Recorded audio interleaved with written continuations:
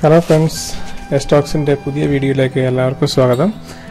നമ്മൾ കഴിഞ്ഞ 3 സെഷനിലായിട്ട് നമ്മൾ PowerShell പഠിച്ചുകൊണ്ടിരിക്കുകയാണല്ലോ. അപ്പോൾ നമ്മൾ അതിന്റെ 4th സെഷനിലേക്ക് നമ്മൾ പോവുകയാണ്.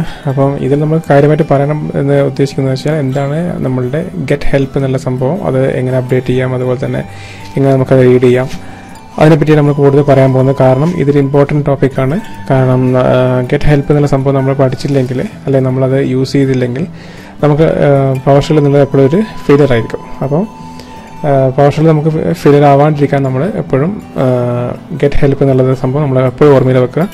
ഏതെങ്കിലും സിറ്റുവേഷനിൽ നമുക്ക് PowerShellൽ അല്ലെങ്കിൽ ഏതെങ്കിലും കമാൻഡിനെ പറ്റിയിട്ടുള്ള ഡൗട്ട് വരികയാണെങ്കിൽ നമ്മൾ ഇമ്മീഡിയറ്റ് ആയിട്ട് നമുക്ക് ഗെറ്റ് ഹെൽപ്പ് എന്നുള്ള സംഭവം വെച്ച് നമുക്കതിനെ എന്ത് വേണം, നമുക്കതിൻ്റെ ഡീറ്റെയിൽസും അതുപോലെ തന്നെ അതിൻ്റെ സ്വിച്ചസ്, അതുപോലെ തന്നെ അതിൻ്റെ പാരാമീറ്റേഴ്സ്, അതിൻ്റെ സിൻടാക്സ് എന്ത് വേണം നമുക്കതിൻ്റെ അകത്ത് കണ്ടുപിടിക്കാം വിത്ത് എക്സാമ്പിൾ. അപ്പോൾ നമുക്ക് അതിനെപ്പറ്റി ഡീപ്പായിട്ട് നമുക്ക് പറയാം.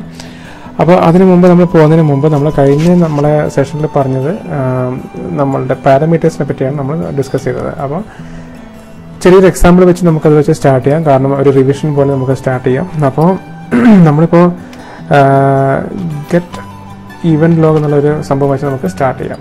അപ്പോൾ ഗെറ്റ് ഈവൻറ്റ് ലോഗ്, അപ്പോൾ നമ്മൾ ജസ്റ്റ് PowerShell കമാൻഡ്സ് ഒരിക്കലും ടഫ് സംഭവമല്ല. അപ്പോൾ നമ്മളെപ്പോഴും സ്ട്രേറ്റ് ഫോർവേഡാണ്. മൈക്രോസോഫ്റ്റിൻ്റെ ബാക്കിയുള്ള സംഭവങ്ങൾ പോലെ തന്നെ ഭയങ്കര സ്ട്രേറ്റ് ഫോർവേഡ് ആയിട്ടുള്ള സംഭവം. ഒരു കമാൻഡ്ലെറ്റ്സും ബാക്കി ഡീറ്റെയിൽസ് ഒക്കെ സ്ട്രേറ്റ് ഫോർവേഡാണ്. അതുപോലെ തന്നെ നമുക്ക് ഈസി ആയിട്ട് നമുക്ക് മനസ്സിലാക്കാൻ പറ്റുന്ന സംഭവം കൂടിയാണ്. അപ്പോൾ നമ്മൾ ചെയ്യാൻ പോകുന്നത് ഇപ്പോഴേ ഒരു ഗെറ്റ് ഇവൻറ്റ് ലോഗ്. അപ്പോൾ എൻ്റെ റിക്വയർമെൻറ്റ് എന്ന് പറഞ്ഞു കഴിഞ്ഞാൽ ലോക്കൽ മെഷീനിലോ അല്ലെങ്കിൽ റിമോട്ട് മെഷീനിലോ ഉള്ള ഈവൻറ്റ് ലോഗ്, അതായത് സ്പെസിഫിക് ആയിട്ടുള്ള ടോപ്പ് 5 ആയിട്ടുള്ള എററിൻ്റെ ഈവൻറ്റ് ലോഗ് ലിസ്റ്റ് ചെയ്യണം. അപ്പോൾ അതാണ് എൻ്റെ റിക്വയർമെൻറ്റ്. അപ്പോൾ നമുക്ക് അങ്ങനെ ചെയ്യാമെന്നുള്ളത് നമുക്ക് സ്റ്റെപ്പ് ബൈ സ്റ്റെപ്പ് നോക്കാം. അപ്പോൾ ഇതൊരു റിവിഷനായിട്ട് കണക്ക് കൂട്ടിയാൽ മതി. കഴിഞ്ഞ പാരാമീറ്റേഴ്സുമായിട്ട് ബന്ധപ്പെട്ടുള്ള ഒരു എക്സാമ്പിൾ അല്ലെങ്കിൽ ഒരു റിവിഷനായിട്ട് കണക്ക് കൂട്ടുക. അപ്പോൾ നമ്മളിപ്പോൾ ഫസ്റ്റ് ചെയ്യാൻ പോകുന്ന ആദ്യത്തെ കമാൻഡ് എന്താണെന്ന് വെച്ചാൽ നമുക്ക് ഗെറ്റ് ഇവൻറ്റ് ലോഗാണ്. നമുക്ക് ഇവൻറ്റ് ലോഗ് ലിസ്റ്റ് ചെയ്യാൻ വേണ്ടിയിട്ടുള്ള കമാൻഡ് നമ്മൾ കഴിഞ്ഞ ക്ലാസ്സിൽ പഠിച്ചു. അപ്പം ഇത് നമുക്ക് നോക്കുകയാണെങ്കിൽ നമുക്ക് ഇതിപ്പോൾ ഞാൻ മുമ്പ് പറഞ്ഞിട്ടുണ്ടായിരുന്നു, ഇത് നമ്മളുടെ ഇതിലുള്ള ലോഗ് നെയിം എന്നുള്ള പാരാമീറ്റേഴ്സ്. അപ്പോൾ അതിലേക്ക് പോകുന്നതിന് മുമ്പ് നമുക്ക് ഇവിടെ ഗെറ്റ് ഹെൽപ്പ് എന്നുള്ള കമാൻഡ് വെച്ചിട്ട് നമുക്ക് ഇതിൻ്റെ ഡീറ്റെയിൽസ് കൂടി നോക്കാം. അപ്പോൾ മൈനസ് പാരാമീറ്റർ, ഇവിടെ നമ്മൾ പാരാമീറ്റേഴ്സ് നമുക്ക് എന്തൊക്കെ പാരാമീറ്റേഴ്സ് ഉണ്ട് എന്നുള്ളത് നമുക്ക് അറിയാത്തത് കൊണ്ട് നമുക്കിവിടെ സ്റ്റാർ കൊടുക്കാം. അപ്പോൾ ഇതിലുള്ള എല്ലാ പാരാമീറ്റേഴ്സും ഇവിടെ ലിസ്റ്റ് ചെയ്യും. അപ്പോൾ അതുപോലെ തന്നെ അതിൻ്റെ ഡീറ്റെയിൽസും കൂടി ഇവിടെ ലിസ്റ്റ് ചെയ്യും. അപ്പം ഞാനിപ്പം ചെയ്യാൻ പോകുന്നത് നമുക്ക് നമ്മളുടെ റിക്വയർമെൻറ്റ് ഞാൻ അവിടെ പറഞ്ഞു കഴിഞ്ഞു. അപ്പോൾ അതിൽ വേണ്ടുന്ന കാര്യങ്ങൾ എന്ന് വെച്ചാൽ നമുക്ക് ജസ്റ്റ് ഇത് വഴി ഒന്ന് ചുമ്മാ നോക്കാം. അപ്പോൾ ഇവിടെ നമുക്ക് ഇത്രയും പാരാമീറ്റേഴ്സ് ഇതിൻ്റെ ഈ പെർട്ടിക്കുലർ കമാൻഡ് ലെറ്റ്സിൽ ഇവൻറ്റ് ലോഗ് എന്ന കമാൻഡിൽ നമുക്ക് ഇത്രയും പാരാമീറ്റേഴ്സ് ഉണ്ട്. അപ്പോൾ അതിൽ നമുക്ക് ഒരുപാട് ഓപ്ഷൻസ് ഉണ്ട്. ആഫ്റ്റർ ഉണ്ട്, അതുപോലെ തന്നെ as base object, as A string, before, computer name, ഇങ്ങനെയുള്ള ഡീറ്റെയിൽസ് ഒക്കെ ഉണ്ട്. അപ്പോൾ ഇങ്ങനെയുള്ള എല്ലാ പാരാമീറ്റേഴ്സും നമുക്ക് ഇതിനകത്തുണ്ട്. അപ്പോൾ എൻട്രി ടൈപ്പ്, അപ്പോൾ നമുക്ക് വേണ്ടുന്ന കാര്യങ്ങളെന്ന് പറഞ്ഞാൽ ഒന്ന് ഞാനിപ്പം ചെയ്യാൻ പോകുന്നത് ലോക്കൽ കമ്പ്യൂട്ടറിലാണ് ഞാൻ സെർച്ച് ചെയ്യുന്നത്. അപ്പോൾ കമ്പ്യൂട്ടർ നെയിം എന്നുള്ള പാരാമീറ്റേഴ്സ് യൂസ് ചെയ്യേണ്ട, കാരണം ബൈ ഡിഫോൾട്ട് നമ്മുടെ ലോക്കൽ കമ്പ്യൂട്ടർ യൂസ് ചെയ്യും. ഈ രണ്ടാമത്തെ കാര്യങ്ങൾ വേണ്ടത് എന്താ വെച്ച് കഴിഞ്ഞാൽ നമുക്ക് വേണ്ടത് വേറെ സംഭവമാണ് എൻട്രി ടൈപ്പ്. നേരത്തെ ഞാൻ പറഞ്ഞു എനിക്ക് വേണ്ടത് എററാണ്. അപ്പോൾ എററായിട്ട് ബന്ധപ്പെട്ടിട്ടുള്ള എല്ലാ അതായത് ടോപ്പ് 5 ആയിട്ടുള്ള എറർ മെസ്സേജസ് ആണ് എനിക്ക് വേണ്ടത്. അതായത് സിസ്റ്റം ലോഗിൻ്റെ അകത്തുള്ള ടോപ്പ് 5 എററാണ് എനിക്ക് ലിസ്റ്റ് ചെയ്യേണ്ടത്. അപ്പം ഇവിടെ നമുക്ക് കാണാൻ പറ്റും റിക്വയർഡ് ഫാൾസ്. ഇത് കമ്പൽസറി പാരാമീറ്റർ അല്ല, പക്ഷേ നെയിംഡ് ആണ് പൊസിഷൻ. കാരണം ഇതിനൊരു പൊസിഷൻ ഉണ്ട്. അപ്പം പൊസിഷൻ എന്ന് പറഞ്ഞാൽ നമ്മൾ മുമ്പ് പറഞ്ഞു, ഒരു കമാൻഡിൽ അതിനൊരു പെർട്ടിക്കുലർ പൊസിഷൻ ഉണ്ട്. അപ്പം ആ ഒരു പെർട്ടിക്കുലർ പൊസിഷൻ തന്നെ അത് കൊടുക്കണം. അപ്പോൾ ചുമ്മാ എവിടെയും കൊണ്ട് നമുക്ക് എൻ്റർ ചെയ്യാൻ പറ്റില്ല. അപ്പോൾ അത് നെയിംഡ് ആണ്. അതുപോലെ തന്നെ നമുക്ക് ലിസ്റ്റ് ഉണ്ട്, ലോഗ് നെയിം ഉണ്ട്. ലോഗ് നെയിം എന്ന് നേരത്തെ നമ്മൾ പറഞ്ഞു, നേരത്തെ കാണിച്ച എക്സാമ്പിളിൽ നമ്മൾ ലോഗ് നെയിമിനെ പറ്റി പറഞ്ഞു. അതുപോലെ തന്നെ അടുത്ത പാരാമീറ്റർ വേണ്ടതാണ് ന്യൂയസ്റ്റ്, നമ്മളുടെ ആവശ്യമുള്ള സംഭവമാണ്. അപ്പോൾ ന്യൂയസ്റ്റ് അതിൽ റിക്വയർഡ് ആണോ അല്ല, പക്ഷേ പൊസിഷൻ നെയിംഡ് ആണ്. അതുപോലെ തന്നെ സോഴ്സ് യൂസർ നെയിം. അപ്പോൾ ഇത് വെച്ച് നമുക്ക് ഒന്ന് ചെയ്ത് നോക്കാം. അപ്പം ഗെറ്റ് ഈവൻറ്റ് ലോഗ് സിസ്റ്റം. അപ്പം നേരത്തെ നമ്മൾ പറഞ്ഞു ആ ഒരു പാരാമീറ്റർ അപ്പോൾ നമുക്കിവിടെ ഡയറക്റ്റ് അത് നെയിംഡ് ആയതുകൊണ്ട് നമുക്ക് പക്ഷേ ഇത് കമ്പൽസറി പാരാമീറ്റർ അല്ല. അതുകൊണ്ട് നമുക്ക് ഇവിടെ സിസ്റ്റം നമുക്ക് ചുമ്മാ ടൈപ്പ് ചെയ്താൽ നമുക്ക് ഓട്ടോമാറ്റിക് സിസ്റ്റം ലോഗ്സ് ഒക്കെ കിട്ടും. അപ്പോൾ ഇത്രയും കൊടുക്കുമ്പോൾ നമുക്ക് മനസ്സിലാവാം ഇതിൽ നമുക്ക് എല്ലാ ഇൻഫർമേഷനും, അതായത് ഈ ഒരു പെർട്ടിക്കുലർ കമാൻഡ് നമ്മളൊന്നും ഫിൽട്ടർ ഔട്ട് ചെയ്യുന്നില്ല. അപ്പോൾ നമ്മൾ index time, entry type, source, അതുപോലെ തന്നെ ഇൻസ്റ്റൻസ് ID, മെസ്സേജ്, ഇതൊക്കെ നമുക്ക് ഇവിടെ കാണാൻ പറ്റും.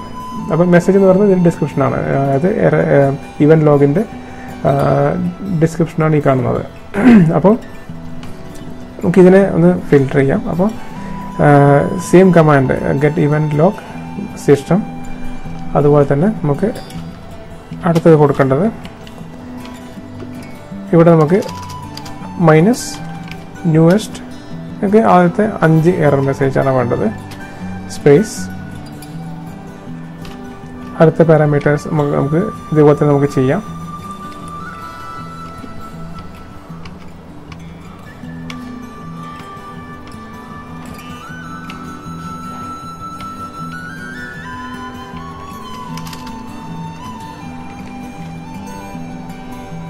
അപ്പോൾ ഇവിടെ നമ്മൾ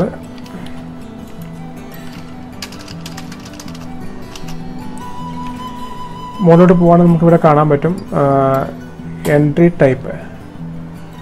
അപ്പോൾ ഇതിൽ നമുക്ക് കാണാൻ പറ്റും ഇൻഫർമേഷൻ, വാർണിംഗ്, അതുപോലെ തന്നെ ഇവിടെ തന്നെയാണ് എറർ വരിക. അപ്പോൾ നമുക്ക് എറർ എന്തെങ്കിലും ഉണ്ടോ നോക്കാം. അപ്പോൾ എൻട്രി ടൈപ്പ് നമുക്ക് ഇവിടെ കൊടുക്കാം ഈക്വൽ ടു എറർ.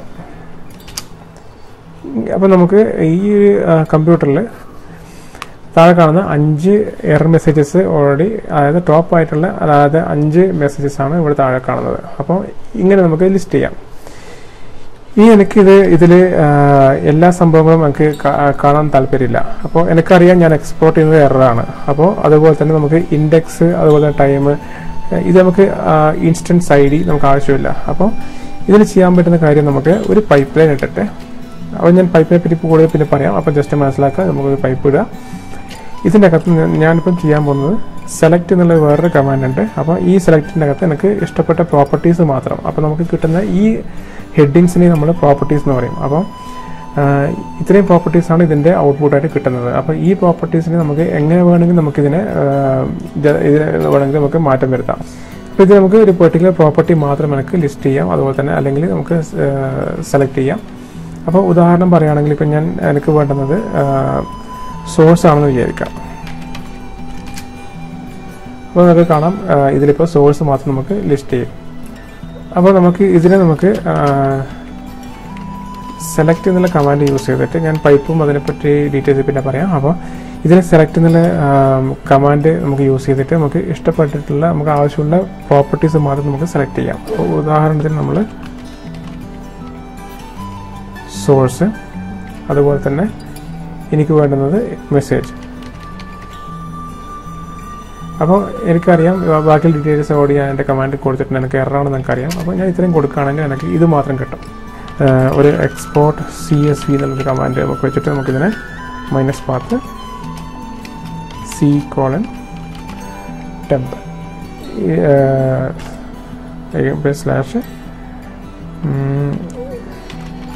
/event.csv ഇങ്ങനെ കൊടുക്കുകയാണെങ്കിൽ നമുക്ക് ഇത് ഇതിവിടെ സേവ് ആയിട്ടുണ്ടാവും. അപ്പം നമുക്ക് ഇപ്പോൾ C പ്രോംപ്റ്റ് പോയി നോക്കുകയാണെങ്കിൽ, C:temp പോയി നോക്കുകയാണെങ്കിൽ ഇവിടെ ഓൾറെഡി എക്സ്പോർട്ട് ആയിട്ടുണ്ട്. ഇതൊരു CSV ഫോർമാറ്റിൽ ഇത് ഇവിടെ നമുക്ക് കാണാൻ പറ്റും. അപ്പം കൊമ സെപ്പറേറ്റ് വാല്യൂവിൽ നമുക്ക് ഇവിടെ കാണാൻ പറ്റും. അപ്പോൾ ഇങ്ങനെയാണ് നമുക്കൊരു കമാൻഡ്സ് ഒക്കെ നമുക്ക് ഈസി ആയിട്ട് നമുക്ക് യൂസ് ചെയ്യാൻ പറ്റും. അപ്പോൾ ഇതിൽ ജസ്റ്റ് നിങ്ങളുടെ പാരാമീറ്റേഴ്സിനെ പറ്റിയിട്ട് നമുക്ക് ഡീറ്റെയിൽ ആയിട്ട് പറയാൻ വേണ്ടിയാണ്, ഒരു എക്സാമ്പിൾസ് കാണിച്ചു തരാൻ വേണ്ടിയാണ് ഞാനിപ്പോൾ ഇത് കാണിച്ചത്. ഗെറ്റ് ചൈൽഡ് ഐറ്റം, ഇത് നമ്മളുടെ പഴയ DIR എന്നുള്ള PowerShell സാധാരണ കമാൻഡ് പ്രോംപ്റ്റിലുള്ള കമാൻഡ് പോലെയുള്ള ഈക്വൽ ആയിട്ടുള്ള കമാൻഡാണ് ഗെറ്റ് ചൈൽഡ് ഐറ്റം എന്നുള്ള കമാൻഡ്. പക്ഷേ ഇത് ഒരുപാട് പവർഫുള്ളാണ്, മറ്റേതിനെക്കാട്ടും അപേക്ഷിച്ചിട്ട് നമുക്ക് ഒരുപാട് സംഭവം നമുക്ക് ഇത് ചെയ്യാൻ പറ്റും. പക്ഷേ DIR നമുക്ക് വളരെ കുറച്ച് സംഭവങ്ങൾ ചെയ്യാൻ പറ്റുള്ളൂ. പക്ഷേ ഇത് വെച്ച് നമുക്ക് ഒരുപാട് സംഭവങ്ങൾ ചെയ്യാം. അപ്പോൾ ഉദാഹരണം പറയുകയാണെങ്കിൽ നമ്മളിവിടെ ഗെറ്റ് ചൈൽഡ് ഐറ്റം ഞാൻ ടെസ്റ്റ് ചെയ്യാൻ വേണ്ടി ഞാൻ കുറച്ച് ഇവിടെ ഫയൽസ് ഉണ്ടാക്കി വെച്ചിട്ടുണ്ട്. സി ടെമ്പ് എന്നുള്ള ഇതിൽ കുറച്ച് ടെക്സ്റ്റ് ഫയൽസ് ഉണ്ടാക്കി വെച്ചിട്ടുണ്ട്. അപ്പോൾ അതിനെ കൂടെ നമ്മളിപ്പോൾ ഒരു CSVയും കൂടി നമ്മൾ എക്സ്പോർട്ട് ചെയ്ത് വെച്ചു. അപ്പോൾ ഇതിന് നമുക്ക് ചെയ്യാൻ പറ്റുന്നത് ഗെറ്റ് ചൈൽഡ് ഐറ്റം. അപ്പോൾ എനിക്ക് DIRൽ ഈക്വൽ ആയിട്ടുള്ള ഒരു സംഭവം ചെയ്യണം. അപ്പം get child item minus filter. അപ്പോൾ എനിക്ക് വേണ്ടുന്നത് ടെക്സ്റ്റ് ഫയൽസ് മാത്രം, ഇതിലുള്ള ടെക്സ്റ്റ് ഫയൽസ് മാത്രം എനിക്ക് ലിസ്റ്റ് ചെയ്യണം. അപ്പം get child item minus filter star dot text. ഇതിന് ഔട്ട്പുട്ട് നമുക്ക് കിട്ടില്ല, കാരണം ഇതിൽ നമുക്ക് മാൻഡറ്ററി ആയിട്ടുള്ള വേറൊരു പാരാമീറ്ററും കൂടി ഇതിലുണ്ട്. അപ്പോൾ ഏത് പാത്തിലാണ്, കാരണം മുമ്പ് നമ്മൾ കൊടുത്ത കമാൻഡ് കൊടുത്താൽ നമുക്ക് അറിയില്ല ഏത് പാത്തിലുള്ള സംഭവമാണ് എക്സ്പോർട്ട് ചെയ്യേണ്ടതെന്നുള്ളത്. അപ്പോൾ മൈനസ് പാത്ത് C:10. അപ്പോൾ അവിടെ നമുക്ക് ടോട്ടൽ എത്ര ടെക്സ്റ്റ് ഫയൽസ് അവിടെ ഉണ്ടെന്നുള്ളതിൻ്റെ പ്രോപ്പർട്ടീസ് ഡീറ്റെയിൽസ് അവിടെ കാണാൻ പറ്റും. ഇനി ഇതേ സംഭവം നമ്മൾ ഇവിടെ ഫിൽറ്റർ എന്നുള്ള സംഭവം കൊടുക്കാണ്ട് നമ്മൾ ട്രൈ ചെയ്യുകയാണെങ്കിൽ അതും കിട്ടും, കാരണം നമുക്കതൊരു മാൻഡറ്ററി അല്ല, പക്ഷേ അതൊരു നെയിംഡാണ്. അതുകൊണ്ട് നമുക്ക് ആ ഒരു രീതിയിലും കിട്ടും. അപ്പോൾ ഇതാണ് നമ്മൾ ഇതിൽ പാരാമീറ്റേഴ്സിൻ്റെ ഹെൽപ്പായിട്ട് പറയുന്നത്. അപ്പോൾ അടുത്ത സംഭവം നമ്മുടെ ടോപ്പിക് എന്ന് പറഞ്ഞു കഴിഞ്ഞാൽ നമ്മൾ ഗെറ്റ് ഹെൽപ്പാണ് നമ്മളുടെ ഇന്നത്തെ ടോപ്പിക്. അപ്പോൾ ഈ ഗെറ്റ് ഹെൽപ്പ് എന്നുള്ളത് ഞാൻ മുമ്പ് പറഞ്ഞു, ചുമ്മാ ഗെറ്റ് ഹെൽപ്പ് എന്ന് കൊടുക്കുകയാണെങ്കിൽ ഇത് ഓട്ടോമാറ്റിക്കായിട്ടുള്ള ഓൺലൈനിലുള്ള എല്ലാ അപ്ഡേറ്റ്സും, അതായത് ഹെൽപ്പ് കണ്ടന്റും ഇതിലേക്ക് ലോക്കലായിട്ടുള്ള സംഭവത്തിലേക്ക് അപ്ഡേറ്റ് ചെയ്യും. അതുപോലെ തന്നെ നമുക്ക് വേണമെങ്കിൽ അപ്ഡേറ്റ് -ഹെൽപ്പും കൂടി കൊടുക്കാം. അപ്പോൾ അപ്ഡേറ്റ് ഹെൽപ്പ് കൊടുക്കുകയാണെങ്കിൽ ഇതും സെയിം ഫംഗ്ഷനാണ് ചെയ്യുക. നമ്മൾ ഹെൽപ്പിലുള്ള എല്ലാ ലേറ്റസ്റ്റ് പാക്കേജസ് ഓൺലൈനിൽ പോയി സെർച്ച് ചെയ്ത് ഇവിടെ കൊണ്ടിട്ട് അപ്ഡേറ്റ് ചെയ്യും. അപ്പോൾ ഈ കണ്ടൻറ്റൊക്കെ ഓരോ പർട്ടിക്കുലർ കമാൻഡ്ലെറ്റ്സും നമ്മൾ ഇതിലുള്ള ഇൻസ്റ്റാൾ ചെയ്തിട്ടുള്ള എല്ലാ കമാൻഡ്സിനുമുള്ള ഹെൽപ്പ് ലേറ്റസ്റ്റ് കണ്ടൻറ്റ് ഇത് അപ്ഡേറ്റ് ചെയ്യും. അപ്പോൾ അതിനാണ് ഇത് യൂസ് ചെയ്യുന്നത്. അപ്പോൾ ഇവിടെ ഗെറ്റ് ഹെൽപ്പ് എന്ന് കൊടുക്കുകയാണെങ്കിൽ ഇവിടെ നിങ്ങൾക്ക് കാണാൻ പറ്റും. ഇത് ജസ്റ്റ് ഒന്ന് വായിച്ചു നോക്കുകയാണെങ്കിൽ ഇത് ക്ലിയർ ആയിട്ട് പറയുന്നുണ്ട്, Windows PowerShell does not include help files, but you can read the help topics online or use the update help commandlet to download the help files to your computer and then use the get help commandlet to display the help topics at the command line. So അപ്പോൾ നമ്മൾ ഇതിൽ പറയുന്നത് പോലെ തന്നെ നമുക്ക് ഓരോ കമാൻഡ്സിനും വേണ്ടുന്ന details നമ്മൾ എപ്പോഴും ഫ്രീക്വൻ്റ് ആയിട്ട് നമ്മൾ അപ്ഡേറ്റ് ചെയ്യുകയാണെങ്കിൽ അപ്പോൾ ആ കണ്ടൻറ്റ് വെച്ചിട്ട് നമുക്ക് എപ്പോഴും എന്താ പറയുക ഇതിൻ്റെ ലേറ്റസ്റ്റ് ആയിട്ടുള്ള ഹെൽപ്പും അതുപോലെ തന്നെ ഡീറ്റെയിൽസ് നമുക്ക് നമുക്ക് നമ്മളെ ഗെറ്റ് ഹെൽപ്പ് എന്നുള്ള കമാൻഡ് യൂസ് ചെയ്തുകൊണ്ട് നമുക്ക് കാണാൻ പറ്റും, ഒരു ഏത് പർട്ടിക്കുലർ കമാൻഡിനെ പറ്റിയിട്ടായാലും. അപ്പോൾ ഇവിടെ നമ്മൾ താഴോട്ട് പോവുകയാണെങ്കിൽ നമുക്ക് കാണാൻ പറ്റും, നേരത്തെ ഞാൻ പറഞ്ഞ പോലെ അപ്ഡേറ്റ് -ഹെൽപ്പ്, അതുപോലെ തന്നെ കുറച്ച് എക്സാമ്പിൾസ് ഇവിടെ കൊടുത്തിട്ടുണ്ട്. അപ്പം ഗെറ്റ് ഹെൽപ്പ് ഒരു പർട്ടിക്കുലർ പ്രോസസ്സിനെ പറ്റിയിട്ട് അല്ലെങ്കിൽ ഒരു പർട്ടിക്കുലർ കമാൻഡ്സിനെ പറ്റിയിട്ട് മാത്രമാണ് നമുക്ക് അപ്ഡേറ്റ് ചെയ്യണമെങ്കിൽ ഈ ഒരു എക്സാമ്പിൾ നമുക്ക് കാണാം. ഈ ഒരു പർട്ടിക്കുലർ പ്രോസസ്സ് ഗെറ്റ് -പ്രോസസ് എന്നുള്ള ഒരു കമാൻഡ് മാത്രം നമുക്ക് അതിൻ്റെ ഹെൽപ്പ് മാത്രം നമുക്ക് അപ്ഡേറ്റ് ചെയ്യാം. അപ്പോൾ വേറൊരു ഉദാഹരണം പറയുകയാണെങ്കിൽ ഇവിടെ വേറൊരു സംഭവം കൊടുത്തിട്ടുണ്ട്, നമുക്കിതൊന്ന് റൺ ചെയ്ത് നോക്കാം. ഇവിടെ കാണാൻ പറ്റും മൈക്രോസോഫ്റ്റിൻ്റെ എന്താ പറയുക കുറച്ചും കൂടി ഈസി ആയിട്ടുള്ള, അതായത് നമുക്ക് കമാൻഡ് പ്രോംപ്റ്റ് വേണ്ട, പക്ഷെ നമുക്ക് ഓൺലൈനിൽ കാണുന്നുണ്ടെങ്കിൽ നമുക്ക് നേരെ നമുക്ക് നമ്മളുടെ ഇഷ്ടപ്പെട്ട ബ്രൗസർ സെലക്ട് ചെയ്യുക.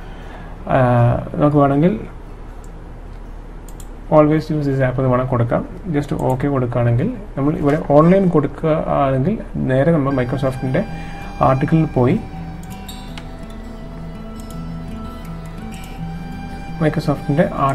നമുക്ക് ഈ ഒരു പെർട്ടിക്കുലർ പ്രോസസ്സിനെ പറ്റിയിട്ടുള്ള കംപ്ലീറ്റ് ഡീറ്റെയിൽസ് ഇവിടെ നമുക്ക് ഓൺലൈനായിട്ട് നമുക്ക് എക്സാമ്പിളും അതുപോലെ തന്നെ ഫുൾ ഇതിൻ്റെ എക്സ്പ്ലനേഷൻ ഡീറ്റെയിൽസും നമുക്ക് ഇവിടെ കാണാൻ പറ്റും. അപ്പോൾ ഏത് രീതിയിൽ വേണമെങ്കിൽ നമുക്ക് ഇതിൻ്റെ ഹെൽപ്പ് വേണമെങ്കിൽ യൂസ് ചെയ്യാം. ഹെൽപ്പിൻ്റെ ടോപ്പിക്സ് നമ്മളിവിടെ കവർ ചെയ്തിട്ടുണ്ട്. അപ്പം ബാക്കി നിങ്ങൾക്ക് ഓരോരുത്തർക്കും ഇഷ്ടപ്പെട്ട രീതിയിൽ അല്ലെങ്കിൽ നിങ്ങളുടേതായിട്ടുള്ള റിക്വയർമെൻ്റ് രീതിയിൽ നിങ്ങൾ ട്രൈ ചെയ്യാം. അപ്പോൾ ഇവിടെ എക്സാമ്പിൾ ഡീറ്റെയിൽസും കൊടുത്തിട്ടുണ്ട്. അപ്പോൾ അതുപോലെ നിങ്ങൾ ട്രൈ ചെയ്യാം. അപ്പോൾ നിങ്ങൾക്ക് എല്ലാവർക്കും ഈ ഒരു വീഡിയോ ഇഷ്ടപ്പെട്ടിട്ടുണ്ടെന്ന് വിചാരിക്കുന്നു. അപ്പം അടുത്ത സെഷനിൽ നമ്മൾ കൂടുതൽ എക്സിക്യൂഷൻ പോളിസിനെ പറ്റിയിട്ട് കൂടുതൽ നമ്മൾ പഠിക്കുന്നതായിരിക്കും. അപ്പോൾ അടുത്ത സെഷനിൽ കാണുന്നവരെ എല്ലാവർക്കും ബൈ ബൈ.